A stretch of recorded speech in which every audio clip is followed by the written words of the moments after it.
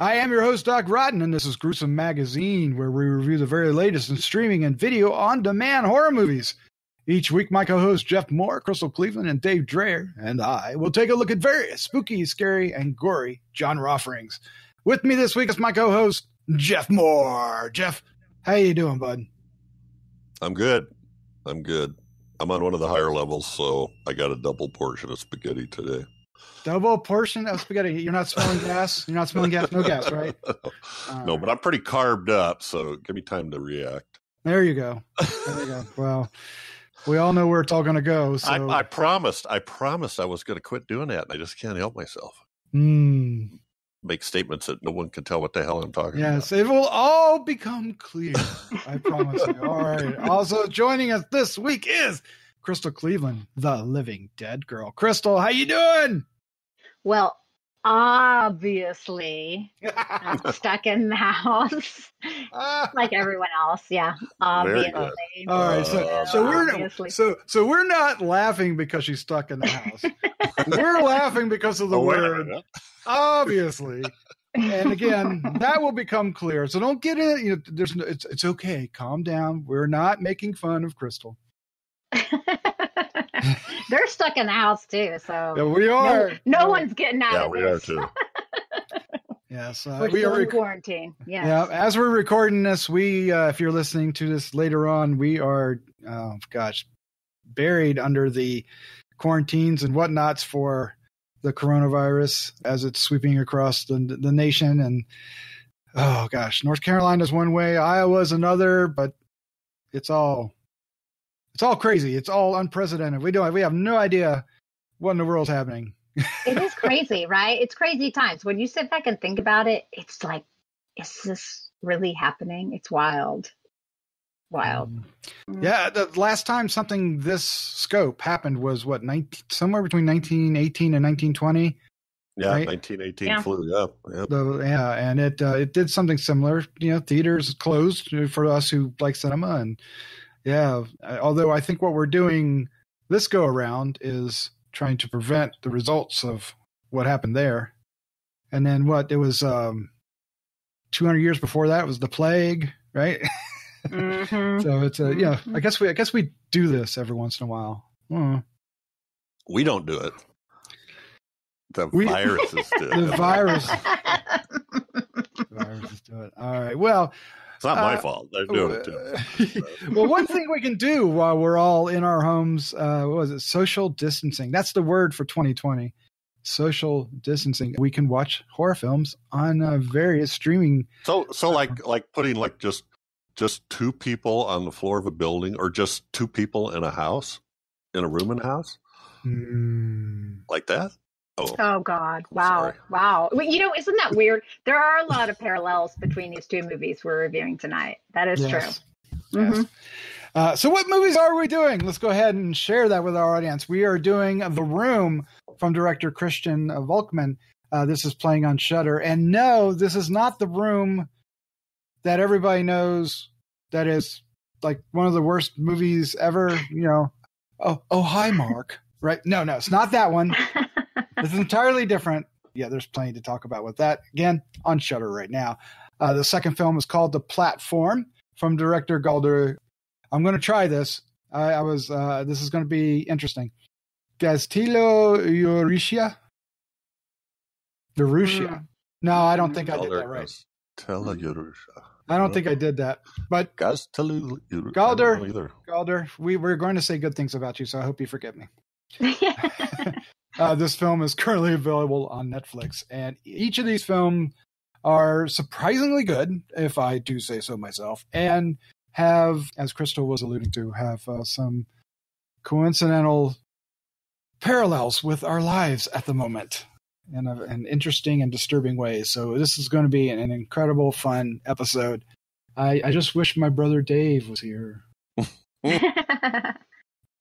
Sadly, yeah, he is not hanging out with us tonight. He'll be back soon as things start ironing out. He will return. Believe you me. All right. Yeah, that sounds threatening. That sounds threatening right now. Yeah. He's going to come back if I have anything to say with it. Well, we'll get to that. All right, first up is The Room from Christian Volkman. Its cast includes Olga Kurylenko, Kevin Jansen's, laugh at me, go ahead, Joshua Wilson, and it's currently on Shudder. The synopsis goes, Matt and Kate buy an isolated house. While moving, they discover a strange room that grants them unlimited number of material wishes. But since Kate has had 2 miscarriages, what they miss most is a child. I didn't realize they gave that much away. And wow. Yeah, you know, and it's even in the trailer, yet still I was surprised by it. Go figure. All right, so let's find out what the crew think of The Room. What are your first impressions? Jeff Mohr, you're up first, sir.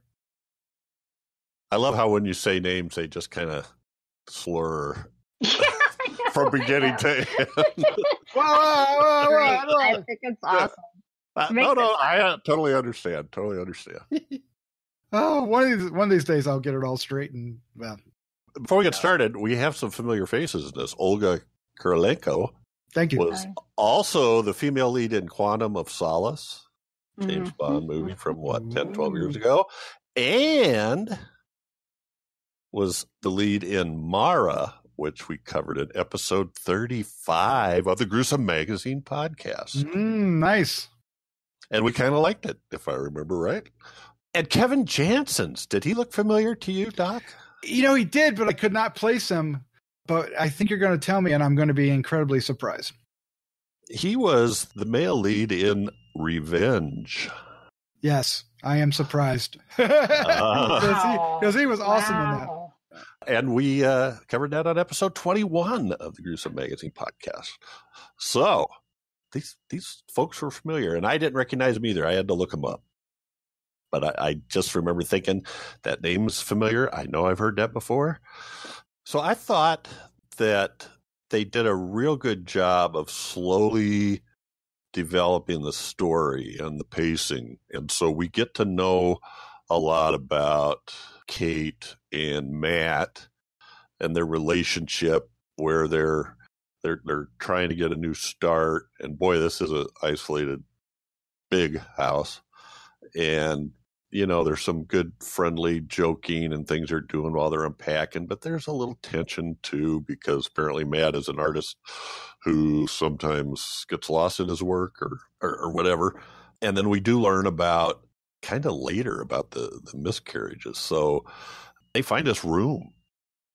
Matt finds the room, actually. He sees some light or something through a hole and tears some covering off this wall, and here's this big steel door with this intricate weird lock that finds the key to, and he opens this door and goes in, and just by chance he's drinking a bottle of whiskey and says, damn, I wish I had another bottle of whiskey, and boom, there's another bottle of whiskey there. And so they find out this room will give them anything they ask for. So from that point on, the doors open, they go into this hedonistic thing. And so they kind of carry that through. So first they ask for all kinds of stuff and they overdo it. And then they kind of settle down. And then they ask, they pretty much spoiled it in the beginning. So she asks for a baby and she gets a baby. That's when he kind of goes, wait a minute. He was the one that led her into it. And now he's trying to back off and she's going whole hog into it. Kate. And wow, I don't know what else to say, because I don't want to give things away, but I do know that with about 20, 25 minutes left in the movie, the pace picks up and it just starts going crazy. And there's some stuff that happens that at first it was very confusing. And then all of a sudden, my slow light dawned and I went, holy crap. And then they carried on from there. So I really enjoyed this, and I think it kind of reminded me, and I know this isn't the right quote, there's a quote, something to the effect of, those whom the gods would destroy, they drive mad. And the version I've heard of that is, those whom the gods would destroy, they give to them everything they want. And that's what was happening here. So that's what I was thinking almost from the very beginning, because it was something I heard a lot from a friend of mine. And you see the degeneration of their relationship. And then I just thought it was interesting that he was kind of the pusher at the beginning. And then once she got hooked, he kind of backed off and went, wait a minute, this isn't right. What's going on? Especially at the baby, he drew the line. So I don't know. I'm going to stop there, but I enjoyed it. And I thought, any qualms I had about it were satisfied once it, that last 20, 25 minutes when it picked up and took off and got really, really WTF. What can I say? Yeah, that's a Jeff movie right there, right? It was there, the WTF factor. Yes. All right, well, let's find out what Crystal thought. Crystal, what is your first impression of The Room? I loved this movie. I felt like the cinematography was excellent. I think the acting was perfect, pretty much from everyone. And even when you have like the in and out of characters, I feel like it was really well done. I feel like the story was very cohesive. And even though there are some WTF moments, they all completely made sense as to why it happened and how the story progressed. I really loved the concept. And shockingly, with as much as you knew, actually, I knew one thing that was going to happen, but I didn't know it completely. But I was like, even still, I found myself surprised at moments. The ending was great too. I liked the way it wrapped it all up, came together. I think it was fun at times and really cute. It's a creative story, and I think it was told well. And I found the characters very likable, the ones that should be, and the ones maybe that shouldn't weren't as well. And I think they did an excellent job of explaining everything all the way through. And yeah, like I said, I loved it. I really, really liked this movie. And I think it had a lot to it. It was a lot of story, but it didn't feel overwhelming. No, it didn't. It didn't. I think they handled the exposition necessary efficiently and quickly. And they had a couple characters that would do it for us. And then some things, they showed us and never told us. And we had to follow that. And sometimes they would show us and then we would know, and then they would come back around and tell us. That may have been the only flaw to what you're talking about, but that's a minor nitpick. They did have a character that was kind of Captain Exposition. There's a character named John Doe. Now, John Doe is, the house has a history, and they find out that there was a murder, and that an unknown person named John Doe murdered the family there, and he's been incarcerated in a asylum for 40 years. And he does come up to, give us some behind the scenes information to kind of pull everything together. But I do think that was handled incredibly well because it provided menace at the same time, which was useful. It had more purpose than just exposition. Is a tough thing for a lot of films to get. It's an easy thing to stumble over. I think you're getting the impression that I like this film. Which I did. Oh, you didn't? Okay. I did. I did like this film. I'd be surprised if someone didn't like this one. Yeah. Honestly, it's very. I had a great time with it. I wasn't sure going into it, because I put it on the schedule, take it off the schedule, put it on the schedule. I was like, oh man, do we really want to see The Room? And wow, it blew me away. It caught my attention quick. And like you said, when they're learning about the powers of the room and wishing for all these things, the difference between $1,000 and $1 million, it's fun. You're with them. You're like, yeah, that's what I would do. And then as you learn to, but back in your head, there's some consequences here. You guys aren't thinking this through. Come on. So, there's gotta be some take when you do all this give. And that's true. But for me, Jeff, I was thinking more Monkey's Paw.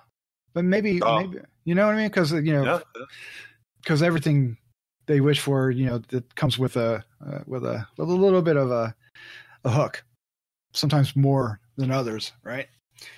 And I loved how they revealed that with the money. Oh yeah. Well, see, I think they just handled. I think they thought about it all wrong, and they thought way too small. Because is it a hook? It's only a hook if you. Do one thing. Well, yeah. Well, at least one thing. We don't know what other. Yeah. Of course, he was worried. What I loved was Matt was worried. Well, it's going to give something away, but he was worried more about somebody coming in there and saying, I want a dragon. And now you got a dragon flying around the house, which I thought was funny. Mm-hmm, mm-hmm. But is it flying around the house? Yeah. Well, there's the room. I mean, there's so much. See, they thought small compared to someone else. Well, there's another character named Shane that ends up in the house, and we won't say anything else more about him. Now, Shane, there's a map that he uncovers on the wall that nobody ever explains. But Matt can't figure it out, but Shane does. And when Shane figures out that map, he uses the room in an incredibly different way, which I found enormously fascinating. I was just like, wow, this is so awesome. Cool. This is so cool. It's taking what was a reasonably entertaining theme and just ramping it up to 100. It was amazing. I thought it was, what a great idea. And the way they handled it was small enough to, not cripple us as an audience trying to figure out what was going on. So I love this film. I loved it. Yeah, I thought they did a really good job telling that story and, ramping that up. Yeah, but I also love that what they wished for was true to the characters, right? Because yes, Matt is an artist, so what does he want? He wants all these famous paintings. Oh, I loved that. That was my favorite. I was like, yes, that would be so awesome. Right?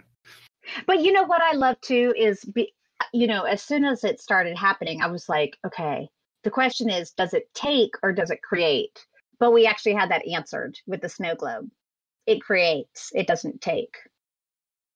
Just so you know. Mm-hmm. Yeah, because it created remember when the snow globe broke? The broken one still existed. It didn't replace it. Right. Yeah. So it creates instead of taking from the world too. So I thought that was kind of cool because I was curious about that. I was like, once again, you have the whole is it doing harm or damage outside of itself? Really, it's a self-contained kind of entity. Yeah. Well, there's a reason why it can do that. And that's part of the spoiler, so we can't say. But so I was wondering, all right, he's got that Van Gogh. Does that mean who owned the Van Gogh suddenly goes in their room and it's not there anymore? Or, you go to the museum and it's gone? And that's not the case. So it does replicates things. Mm-hmm. It just creates things. Yeah. So, and the snow globe is the perfect explanation of it, that's the only explanation we get about that. But it worked. It was enough, right? Because you're like, oh, what? And it's like, I do love that because that was a very headhunter move for me that they showed it instead of telling, mm-hmm. because they could have just had a completed snow globe and not had the old one there. And then you'd go, oh. Yeah, it didn't transport stuff. Right. That's what I was. But I love that they went for caviar and expensive champagne and they got clothes and all this stuff. Cocaine. I thought it took them surprisingly long to figure out the restrictions, though. Really? I don't know. I think doesn't it take a couple days before when they have gone and outside? Well, we don't know how much partying they did. Would you have left the room? No, they were doing cocaine and all kinds of stuff. They were whooping it up. I also think it makes sense because I think that the room could be a little bit of an addiction. Mm-hmm. So them not leaving makes sense to me, until they kind of had to. I mean, they didn't even have to go out for food or anything. They didn't have to do anything. They didn't have to leave at all. Right. I mean, it's like, you want food, there it is. You want money, there it is. You want diamonds, whatever. The clothing, that's so fun. Mm-hmm. So fun. I like that he had in the ice bucket was full of diamonds. Oh, yeah. Ice in the ice bucket. Yep. That was actually one of my favorites. Actually, I was like, but this might cut her. pretty sharp. It's so silly. Yeah, there was a lot of good to this movie. Yeah. But I think all what we're talking about here is, that's why the movie works. Is yes. We can all relate to that. No matter how extravagant it is, we can put in place whatever extravagant needs we want, but it's representational in broader terms, and it really works. And they're having such a good time. You're having a good time along with them because you're thinking as they're wishing for that. What would I wish for? I'd wish for this, and I wish for that. And yeah, She asked for $1,000, and you're going, "Oh, come on!" That ramps up pretty quick. It's so small, he has to go look for it, right? Because it's like literally $10, $100 bills, and he's got to go, and he was like, because he's got so much stuff in there, he has to figure out where it ended up. Yeah, so that I think all the way through, because this goes from 0 to 200 miles an hour over the course of the movie. Mm-hmm. In terms of what the room's used for. And I thought they just did a great job of stepping it up to not go too far past what you could and have it feel like, oh, that's cool, without thinking about, oh, well, now they can do this, and that is still a surprise at the next step. So, and I hope that doesn't spoil it for anybody, but. Well, there's one, let's talk about the main conflict now, as far as the story goes, and that's, the introduction of the child. That's when it moves from, I would say, from the first act into the second. And that's an important conflict, right? Because it's a conflict bigger than, what do you do with all the money? It's okay. Now you've wished for a child, and what does that mean? And they talk about trying to wish it back or what to do with it and stuff like that. There's all kinds of things. But my question to you, Crystal, is, do you agree with, are you on Matt's side here or Kate's side? She's insane for wishing for a child. Okay. I think that's absolutely going that. Oh God. But you can understand why she did, right? No, there's adoption. I'll never understand that. Okay. I mean, I guess I just think it's a very selfish thing to do, honestly.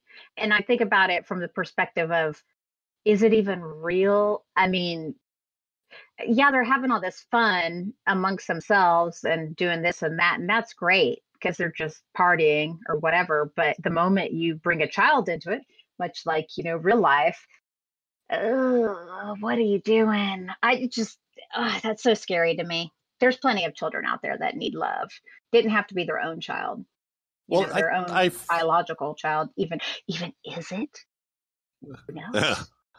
That's a good point. But I did sort of get, apparently that was a big thing. They both had really, really wanted a child, and they had tried a couple times, and she had miscarried or even stillborn. I don't remember if they say exactly why. She says two. We tried twice and they're dead. We have 2 dead babies or something like that. So he's the one that brings it up again, wanting to do it the natural way, and she freaks out, right?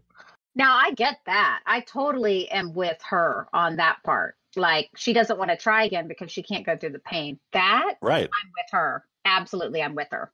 And I think that's where the light dawned on her, and that's, that we've had this thing that will give us whatever we want. So. But maybe, see, I think we watch too many horror movies, guys, because for us, no way.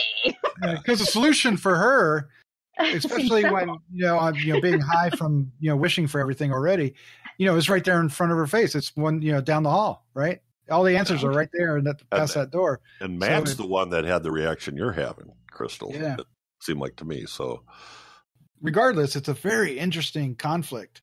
Yes. That poses so much moral, twistiness to it, Okay, now after it's done, of course, that becomes a different matter.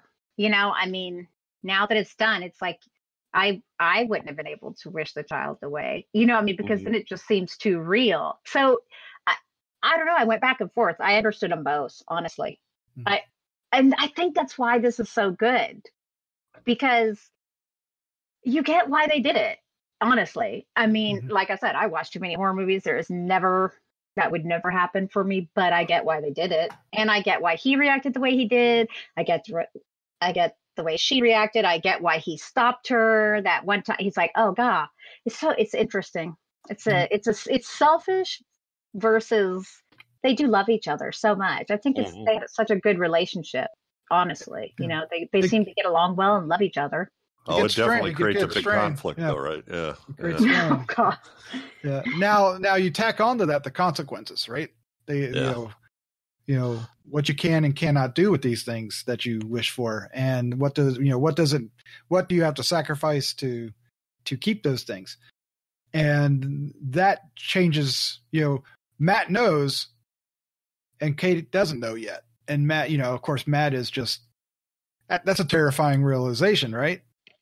Yeah. And, what does he say? How does he say it? And, she finds out before he can figure that out. And it's rather a horrific circumstance that, what do you do and how do you manage this and without also going completely bonkers? I kind of like that they did without getting too much into it, but some of the repercussions of what happens with the baby, that they did most of that without too much CGI.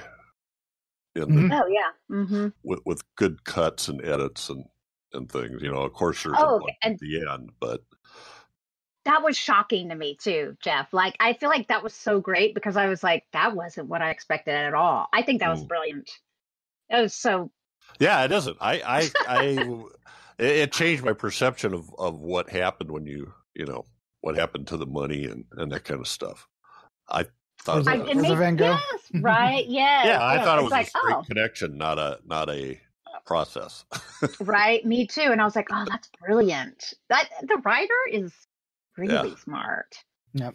And then they just, like you said, they kept ramping it up every time they do it. It wasn't, this film was just full of twists. It just kept twisting as it went along and ramping things up and really digging into, what the full extent of this was, what the full meaning behind that was. And it, I'm being very vague because I don't want to spoil things, but by the time, it all goes kind of south and inside that room. It's insane. It's insane what they accomplish. Yeah. It is. But without crazy special effects, like you said, it's all very subtle for the most part. I mean, there's some particular parts where they had to, but it was done really well. But other times, like you said, it's just done with cuts and editing and cinematography, and oh my God, it's awesome. Yes. I think it would be cool actually to know more about the room itself, like how it came to be, what exactly is it, because it's just such a cool thing on its own. Yeah. The cables and all this craziness, it's just such a weird thing on its own. I'm like, I don't know, it's just this movie was just good. Yeah, I love how they reveal that because they know the first thing that happens is that the electricity blinks. You can always tell when something's getting wished because the electricity blinks, and he calls an electrician. And the electrician sees this crazy thing in the basement and goes, I have no idea what that is. And I don't know if I can fix that for you. And but it does. It has all these very, very sci-fi-ish kind of wires everywhere. And as he starts digging in the house more, literally sometimes, he starts finding them throughout the house, and you start learning the scope of things. And yeah, I thought the electrician, I expected a bigger reaction. If you think about that. Well, what they usually walk into, and you go, whoa! He should have almost fainted or something from all that big jumble of wires and that weird, was that an octagon, I think? I don't know. But his whole character was so funny because, when he's leaving, he's like, yeah, with what happened. Oh, wait, no one told you they were murdered here? He's totally nonchalant about everything. I think his character was a little bit of comic relief. Yeah. No, I agree. Because, I thought he was supposed to be they were supposedly called the power company. And I'm like, that ain't a power company truck. Just maybe beat up whole pickup. Yeah. But electrician, yeah, okay. Yeah, I thought he was fun. He was sort of nonchalant about the whole thing. It was kind of like, oh wow, never seen anything like that before. It's like, yeah, not in this world early century. No one told you. No, yeah, that's when we learn about the past. Literally that way we learned as well. All right, let's wrap this up. Let's give our final thoughts, our score, and favorite scene for the room. Jeff, you are up first, sir. I think this is, one of those. This deserves a good score because it's a good story, a very well told story, very well acted. We talked about cinematography, how the staged reveals that keep you guessing or keep surprising me anyway. So I'm giving this a 4. Nice. Mhm. And my favorite scene is going to be when they go in the basement with the power cut. Because I was just like, holy crap. Anyway, it was great. It was great. All right, Crystal, you're up next. What is your final thoughts, your score, and favorite scene for The Room? I definitely say watch this movie. I think definitely more people are going to like it than not. It's not going to be for everyone because, it is still a little wild, but I'm also giving it a 4. I kind of went back and forth between that and even a little bit higher. That's how much I liked it. Oh, wow. Yeah, this will probably make my top 10, I would think. Oh, nice. Nice. Yeah. Nice. And God, there's a lot of scenes I really liked. But I've got to go with it because it was so cringy and so gross. But hey, Mom, don't worry. I saw you two do it. Oh, yeah. Yeah. Yep, that's all. Mm-hmm. That was my second choice. So yeah, I just have to go with what really messed me up, and that was it. Yep. That was pretty messed up. Yeah. Yep. Yeah. And it doesn't stop there either. So. no. No. And the end. I know the might end. even suggest. Nope. We'll have to talk off show. Yeah. I was like, don't you dare. That's no, the best. not good. No, you can't do that. All right. For me, I love this movie as well. Like I said, I was not expecting to even really want to watch this. And it caught my attention. It kept my attention, and it wowed me at every turn. I thoroughly liked the acting from our leads. They were really fantastic. And they had a unique relationship that, felt honest because, the events were, pulling them apart, and sometimes it was pulling them back together. Right. So it was well done, well written, very smart, very, very well written. And yeah, I'm going to give it a 4 as well. And I guess the only reason I don't want to give it more is I'm not sure it went far enough to wow me completely. Right.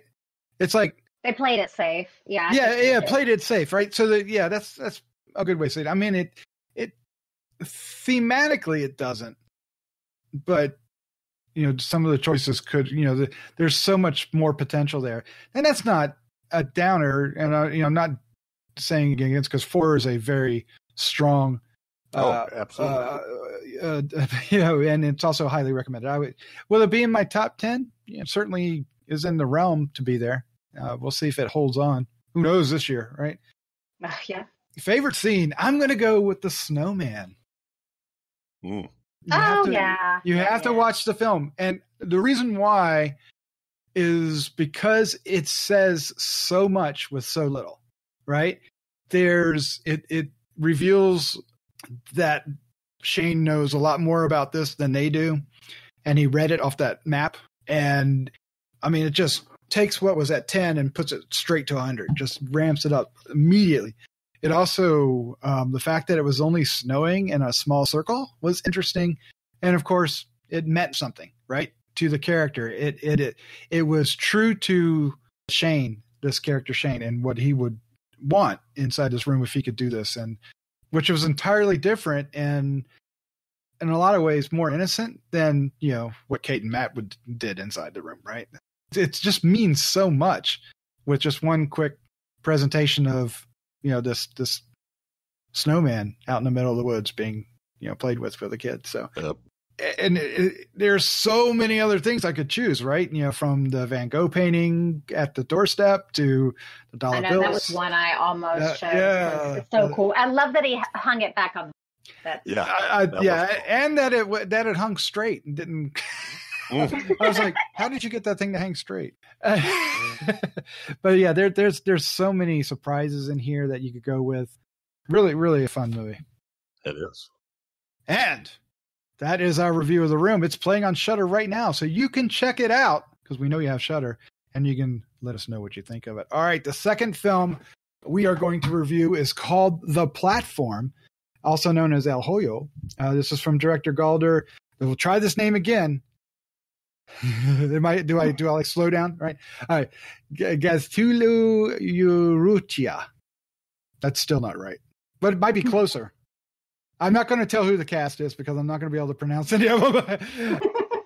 It is playing on Netflix right now, and it came to my attention because people started talking about it. Now it's starting to get some buzz, and they're saying how messed up it is and how it, is relevant to the times. And I said, okay, I need to check this out. I sent it to you, Jeff, and I said, hey, do we want to do this? And I think we both watched it, and we both went, yep. The synopsis is as follows. Inside a vertical prison, inmates are assigned to a level and forced to ration food from a platform that moves between the floors. The platform is a twisted social allegory about mankind at its darkest and hungriest.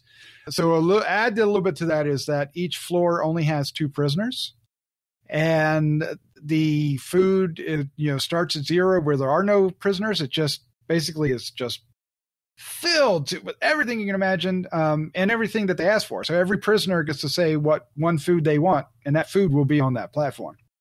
And then as it goes from floor to floor, it spends, I never could get a bead on how long it stays on a floor, but maybe a minute. It didn't seem like long. Yeah, it's not a long amount of time, but long enough. Couple minutes, yeah. And then it goes through there's basically in the middle of all these the cells is a big hole, and it just zooms up and down this hole. There's no explanation on how it works or anything, and doesn't need it. We'll get to all that. And basically, by the time you get so many floors down, well, the food's all gone, and you can't keep any of it. You have to put whatever you don't eat back onto the platform, or you suffer consequences. And it has a lot to say. We follow one character. His name is Goring, right? Goring. Yep. Well, we'll get into the details with him, but he's basically, we follow him from cell to cell because every 30 days they move you, and you can move up or you can move down. And you basically, we were alluding to this at the pre-show, they start smelling gas and they know they're going to go to sleep and wake up on another floor. And the consequences of that is amazing. It's shocking and scary. All right, let's find out what we thought of this particular film called The Platform on Netflix right now. Crystal, you are up first. Okay, so I knew nothing about this film going in. And these people that are in this place, they're all there for different reasons. The lead, I don't know why the heck he would be in this freaking pit, because he apparently wanted to quit smoking and wanted a diploma. So when he spent 6 months there, after spending 6 months there, he will get a diploma, which is just mind-blowing to me that he is in this place. And apparently he really doesn't know much about what it is or what happens there. But shortly after he wakes up there with his roommate schools him rather quickly, takes him a little time to, I don't remember what floors he was on. I should have written this down, but takes him a little bit of time to get with the program. But as you're further away from the top floor, obviously you can understand that there's no food in the lower floor. So people die. Lots of people die, apparently, from a certain floor level down. And his roommate has been playing this game longer than him, and he is in this place because he did something not good. He's definitely crazy. He's definitely crazy. But our lead kind of starts this descent into madness a bit himself. The woman that actually, I guess, enlists him or puts him into this place or helps him get into this place is also becomes one of the, I guess, prisoners, but it's not, I mean, is it even prison? Yeah, right, because it's a mixture. Right. Yeah, it's a mixture of prisoners and people who volunteer for, reasons, whatever they have. And her story is interesting because she did not know what was happening, and she worked there 25 years, she said. And when she found out what happened, she basically made it her cause to go in and change how it was working from the inside out. Yeah. I mean, and each person gets to bring one thing with them. Yes, that's important. Yes. Yes. And what I was going to say about her is she's absolutely insane for bringing a damn dog with her. It's stupid. I have no respect for it. She's so stupid. So there was some parts, some bits and some writing that I had issues with. Okay, because of things like that. Because I'm like, really? Well, she was trouble to begin with, and bringing her comfort dog made perfect sense for that kind of character, I thought. It's not the right decision, but it is. But it does speak to, people go everywhere with, these comfort animals now, these support animals. Yeah, it very much speaks into what we're living in right now. Yeah. I mean, just the world we're living in, really. How selfish people are, how people would not do without to give to others. It's really actually a sad commentary. And as long as you look at it, I think from that perspective, I think you'll like it a lot more, because honestly, there were some issues. I had some issues with the story and some of the things that happened and some of the way it happened. But looking at it as a social commentary, it's a little bit easier. It's like, okay, I can forgive some of this stuff, because some of the stuff that happens is absolutely bonkers, man. Bonkers. Ridiculous. Yeah. It's ridiculous. Yeah, it's absolutely ridiculous. But overall, I liked this movie because it's wild. It kept me entertained. I mean, I never knew where it was going to go for sure. I still don't completely understand the ending, but that's irrelevant. I mean, yeah. Overall, like I said, it was shot well. The acting was great. I think the characters were sufficiently weird and creepy and good at the same time. And the concept is wacky. So you're not entirely certain what the message was? There's a reason why I'm saying that. No. I know. Yeah. I'm with you. The ending kind of goes, what? But I kind of loved it for that.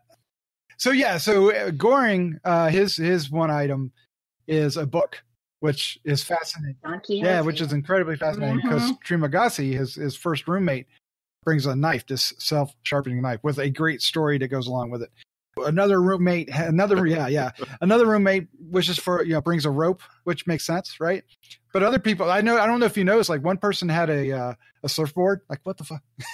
Well, that's what I'm saying. Do some people not understand? Right. Or a samurai sword. Like samurai sword kind of makes sense. Oh, the samurai was the best. Yeah.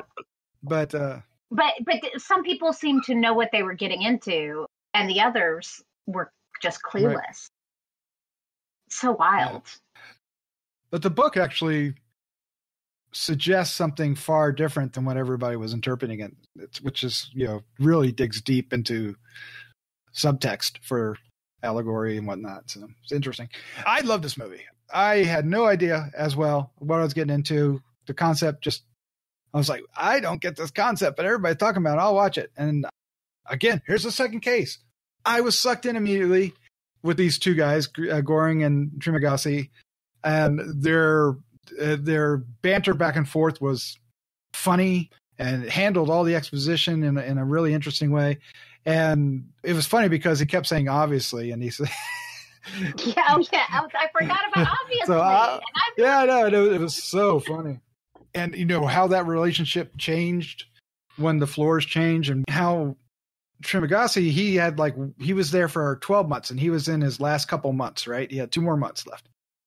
So all he had to do was survive that one last month and he would have been free, and he had a plan. He was funny. He was delightful. He basically, because with him, he illustrates very quickly the nature of, the people above and the people below.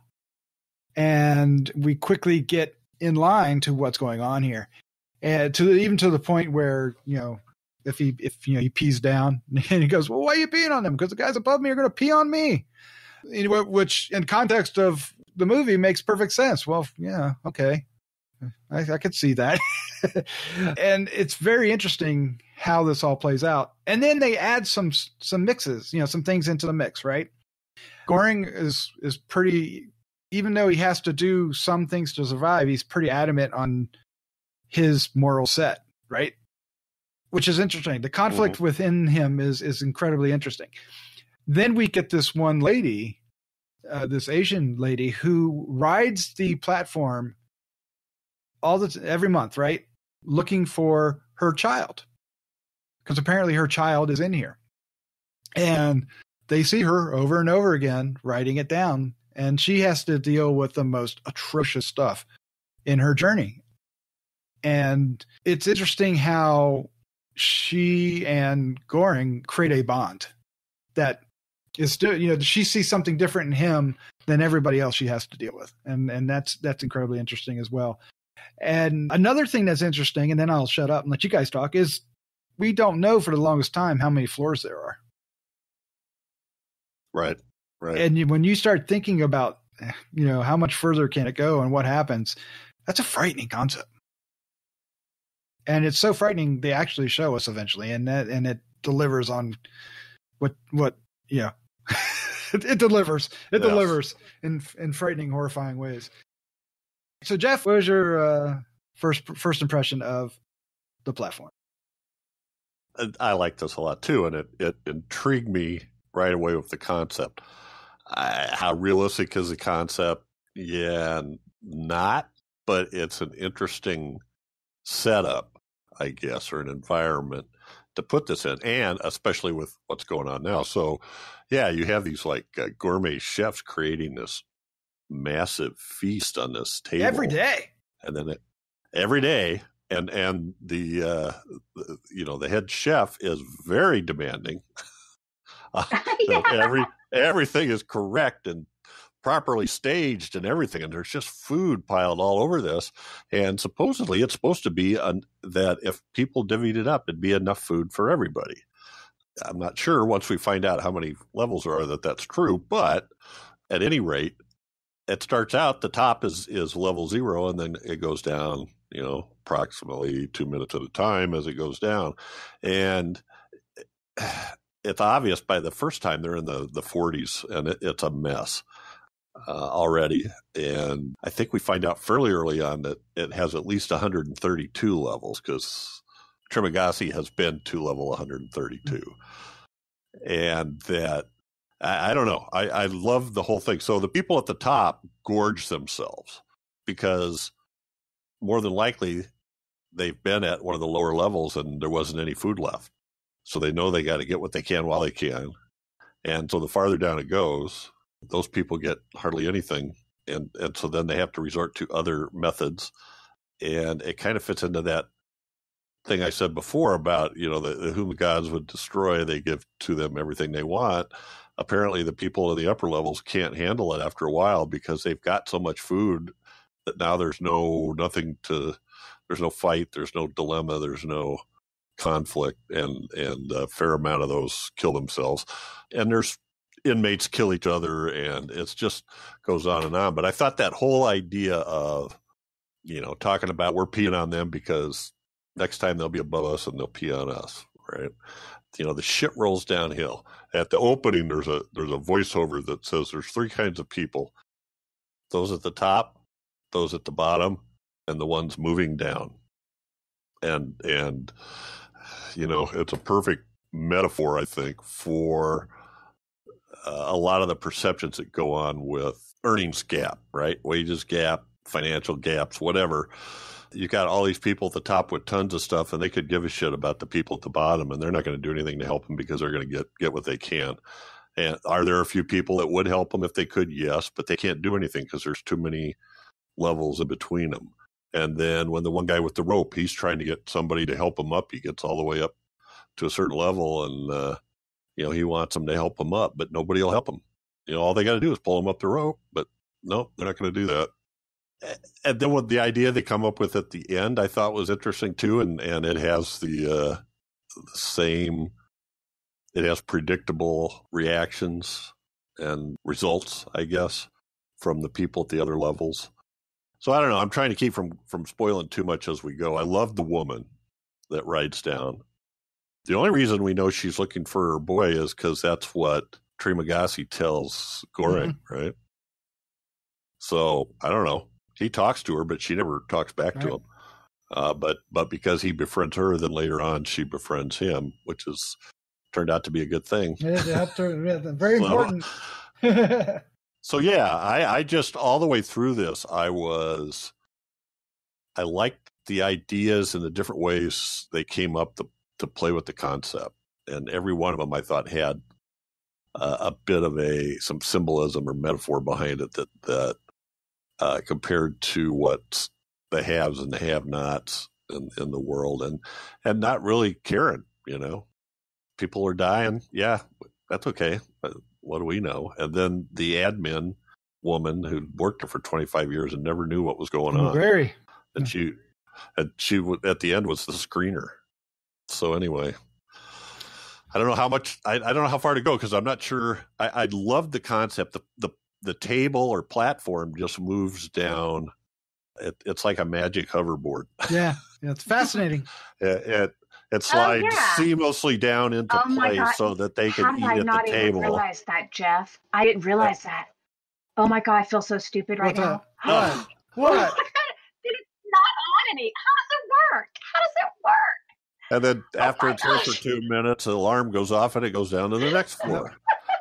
And there's this long row of, it's visually interesting because the floor is like, well, I don't know, 2 or 3 feet thick, and so is the platform. And so as you look down the hole, you see this long perspective, right, of holes going. Or when you look up, oh my gosh, yes, and dodge whatever might be falling down. And then when it goes back up, I didn't get that the first time what was going on, but after it goes all the way to the bottom, then it shoots back to the top, and you better not be leaning over looking when that happens. It's gonna take your head off. So anyway, I just enjoyed the social economic commentary of the situation and how it was dealt with. Yeah, especially when Imiguri shows up as the second inmate, and she wants to change everything, and she has, she's even, she basically makes 2 plates, and she's trying to convince the people below to make 2 plates. You eat the 2 plates, then make 2 more plates, and try to socialize everything, right? Try to create a society. Right. She's that person in society, right? She's the advocate, right? Right. And it just does not bode well for her. But she also, at the same time, recognizes something in Goring and ends up kind of putting him into kind of a messiah position, which I found very interesting. Yeah, she tries over and over and over with the same spiel, and after like 2 weeks, he just gets tired of it and jumps in. Yeah, I love it when he and she does not like that, but it worked, right? But that's not how she wanted to do it. She wanted to convince him. Yeah, and then Dreher, who's his next roommate, he's crushed when they won't let the rope thing happen, and then I love that dude though. God, I did cool. too. I did too. He also helps Goring, with his Messiah complex. He builds to that complex as well, and then supports him as they go and try a different way to convince everybody. And that, to me, that's when this really kicked into gear. I was already enjoying it, but when they go down the platform together, and because you're not stuck to the room. If you can get up, you can get up. If you can go down, you can go down, right? You can do whatever you want. You just can't leave. You just can't take the food off and leave it on your thing, because they'll freeze you or heat you up depending on what they feel like. So I love the idea that, they're going down trying to convince everybody that, what they're trying to do is basically ration the food, and how they go about it and how people react to it. And it's different, right? Yeah. It's different. It's not always the same. Yep. Sometimes it's very similar. It was very, very well thought out and fascinating. Yeah, and that's why I thought it was a lot, without too much of a stretch, it's a lot like society, in that you try to set up systems that will help, and some people take advantage of it and screw other people, and other people are trying to be community activists, and, some are accepting, some aren't. And while at the same time, the idea of the rope, that you pull yourself up by the bootstraps. Well, some people will throw you a rope and help you up, but sometimes they cut it off in midstream without much thought of what that does to you. So the whole thing was, I just thought, really interesting, considering the state of the world exactly as we saw it. I don't know what if I'd have seen this like 2 months ago, I'm not sure it would have carried. Oh, really? As much weight. Oh, interesting. It would have. I mean, because I think it still carries forth, but considering the runs on health supplies and things going on during this virus, it just sounds similar to the people gorging on the food at the top, eating way more than they need. Yeah, buying all the toilet paper, by golly. Yeah. So what do you think, Crystal, of all the gore? I usually ask Dave this question, but there's lots of gore. And you love a good gory movie as well. I love gore. I don't think there was that much. There was a little bit. It felt like there was just a little bit to me, but see, to me, like they barely even showed.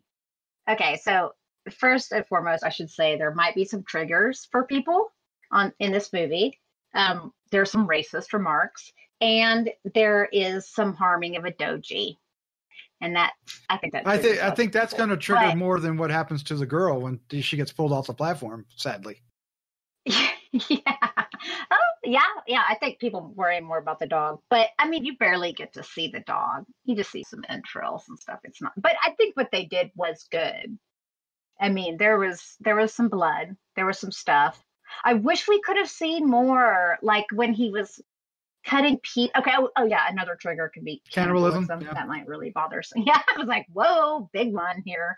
I wish we could have seen more when he started cutting him and stuff. I think that's the part that's really tough for me, because the idea of being strapped down and then someone just cutting pieces off of you to eat is cutting slices off. Yeah, it's pretty gross. He had a plan though too. He said, I can't just cut you to pieces because you'll rot before I can eat you. It's like, holy crap. Oh my God, that's terrible. Doc is so delighted. Oh my God. Well, and then you know what? We found that to be true. Yes, we did. There was another body that was there and had maggots all over. I think they did a good job on that. We have some burned bodies, which I assume. Yeah, decapitation and a cut in half body. Oh, that's right. Oh yeah. Mm-hmm. I mean, there was some fun gore for sure, but I mean, it could. I don't think it was like super blatant. It's not that. It's not too much in your face. It's sort of a quick cut kind of thing. You don't. Even the dog, you don't get a lot of. You just kind of see the aftermath. Yeah, so that's good. And which is enough to trigger. Yeah. Just saying. Yeah. Yes, of course. Yeah. Absolutely. Of course. The idea of it. Sometimes the idea of it's worse, because your mind can go in all kinds of ways. But what I don't understand though is, I mean, I don't know if I'm going to be giving too much away. That's why I'm afraid to say too much. But I love that he and his roommate get together and decide to go on this crusade. It is a crusade. It literally is. Yeah, it is a crusade. Yeah. They go on this crusade to, try to change the way everything is going. And then what they find, I don't understand the end. That's it doesn't entirely make sense on how that could even happen. But you kind of, at this point, you just got to go with, you kind of got to give it up. Yeah. Because I agree with you, because by the time they got down there and found what they find, there's no way that would be there. Oh, I know. I just wish there was a little bit more context to this. I feel like it was very abstract. And is the message just selfishness, just what's happening? I don't understand. I mean, because there was enough message throughout the whole movie, but the ending message I didn't get. That's what's confusing to me. It doesn't really matter. Well, they were going to try that. The idea is that the one guy wanted to get to the top, but the only way to get to the top was go all the way down to the bottom and ride it back up. That was the sell. But along the way, he sold them on the bigger picture, change everybody along the way. And he really got into it along with Goring, right? To the point that, Goring is, he's a Christ figure almost at this point, right? And when you get to the bottom, they want to send a message to the people that put stuff on the platform, right? Mm-hmm. And change them instead, which, we have no idea, because they have a couple different ideas on what that message should be, and then we don't get any resolution to that. But I think that's the point. There's a futility there that I think they were trying to express. But I love the ending. I love the vagueness. I love the, did it succeed? Did it not? And, it's all up to us to figure it all out. And who knows? It hasn't been written yet. So much like this one. I would love to know what they intended. What the writers, the people behind it? Yeah. Mm-hmm. Mm-hmm. I don't think it was a cheat. I don't think they didn't do it because they couldn't figure it out. No. I think they had something in mind. Oh, I do too. Right. This is a far too complex and interesting story, I think, to just leave the ending open like that. I think they absolutely knew what they were doing. It's just I wish I knew what it was. I mean, like I said, I don't really care. I didn't know how that could happen, but I thought it was pretty cool. And I have to go back and look now. Yeah, I'm thinking. I'd like to watch this one again. So real quick, I want to talk about the 4 leads that we go to. We got Ivan. I'm going to try the names. I didn't earlier. I'm going to try them now. Ivan Massague. And hold on a second. He was in Pan's Labyrinth. Was he? Oh, Okay. wow. He played El Tarte. El Tarte? I have no idea. I mean, I've seen that movie, but I couldn't tell you who was who. But he played Goring, and he's our lead, and he is incredible. I was drawn to him and his plight, his innocence at first, and his transformation to I'll do what I need to when I have to, but otherwise I'm going to stick to my morals, to Messiah, to whatever he actually ends up becoming at the end. I love Zorian Aguirre. Zorian, sorry. He plays Trimagasi. He is so funny. Yeah, And he's so creepy. when he tells that story about the knife, it just captures your attention, and he is creepy. Antonio San Juan plays Imaguri, and that's the lady that comes in there and wants to change everything.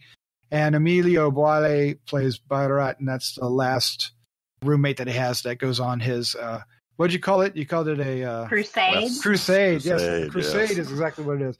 And there's a few others, but those are the main ones.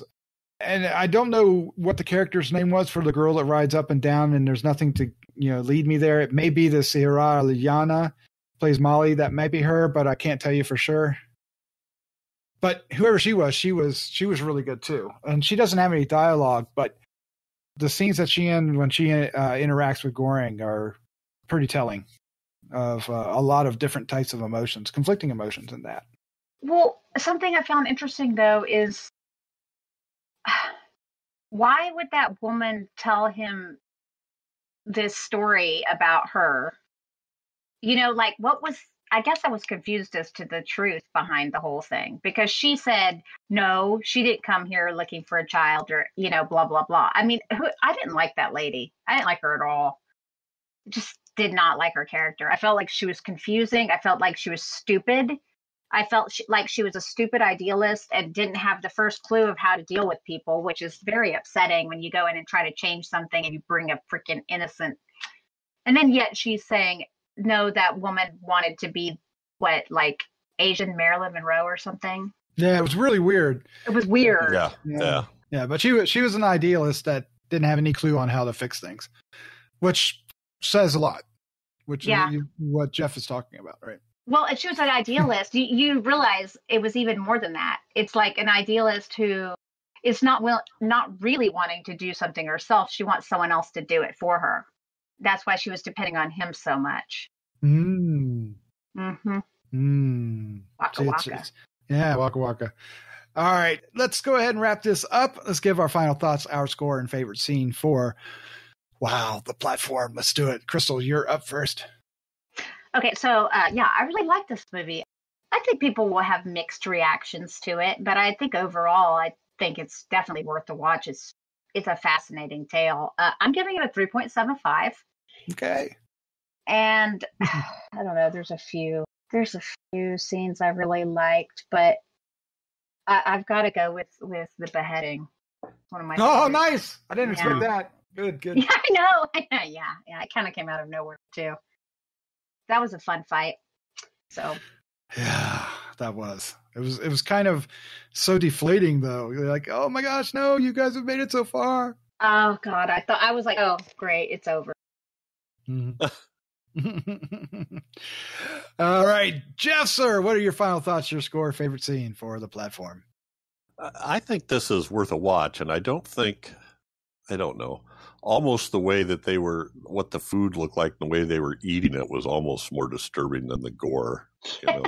You're not wrong. You're not wrong. I know. I agree. And stepping on it. Ugh, gosh. Oh, and peeing on it. And, ooh, yeah. And other things. So, yeah, I think this is well worth a watch. I enjoyed the way they explored all these things, and I like what you guys are saying about the sort of the crusade.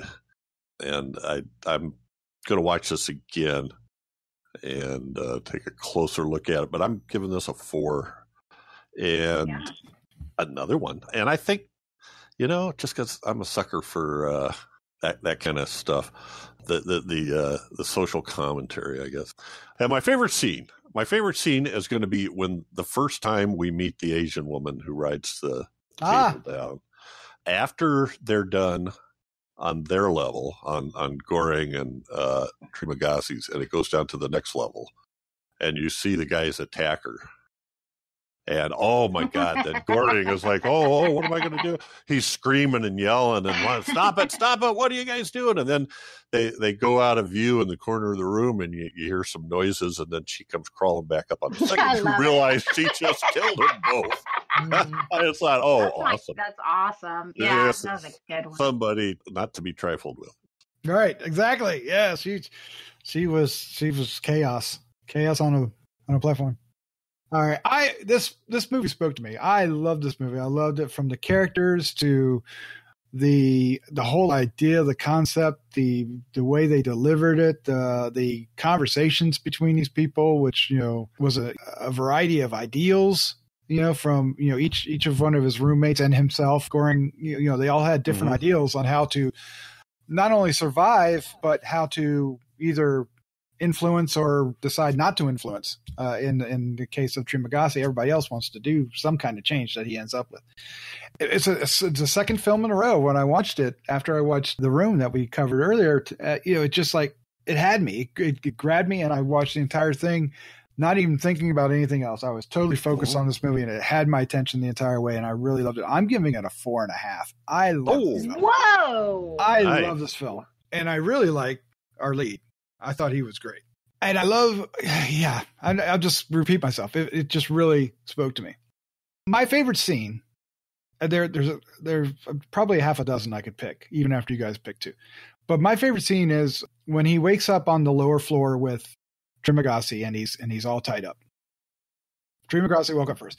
And that alone is frightening, but that's not the most frightening thing for me that happens. Now, there is something that is more frightening happens after my example, but in that immediate time is when we start hearing everybody else wake up, right? And you hear them screaming, and then they start dropping. Yes. And they're falling through the floors. And you get this one really great shot looking up all these floors, and they're on like 170 something. It's like, you hear that he's on like 130 something, and then they wake up on 170 something. So, it's just like, holy crap, what does that mean? Right. And they had this great shot looking up the platform space, and you see, feels like it goes for infinity, and you just see this body falling right toward the camera.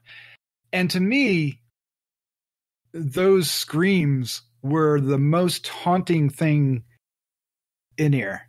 It was just like the realization that people were giving up in that instant. How that crushes people and makes them do this. And that really got me. There's a lot of scenes like that, I think, of frustration and hopelessness. Before we get off of this, the actress that played the woman that rode the table down, her name is Alexandra Masanke. Really? Or Masanke. Okay. Yeah, it's the one listed as Maharu. I just searched her, and that's who she is. Okay, perfect. Yeah, because I couldn't tell you what her name was, and I assume the little girl was Molly. Molly. Okay. Anyway, so that's our review of the platform, also known as El Hoyo, and it is currently playing on Netflix. So you are easily able to check it out, and you can let us know what you think. And to let us know is easy. All you need to do is write us at Feedback@gruesomemagazine.com is one way. You can go to our Facebook group and leave some notes there, or you can go to gruesomemagazine.com and leave some notes on the posting for this podcast on the show notes. So any way you want to do it, we want to hear from you. Another thing you can do is to help us out is to share the podcast. Doesn't cost you a thing. Just let other people know. Share it on social media. Share it on Facebook, which is social media. Share it any way you can. Tell your friends. Or leave a review on iTunes. Just let people know about this podcast so we can share this more and more with people. All right, that's about it. I want to thank you, Jeff, and I want to thank you, Crystal, for joining me tonight. Thanks for having us. Yes, absolutely. Wow, Good picks. What was that? Crackle, crackle, crackle. All right. Well, I'm like sore throat. Uh-oh. Oh, no. No. Don't do that. Yeah. Too soon. Too soon. All right. Well, with that, let's all say good night. Good night. Good night. Obviously. Oh!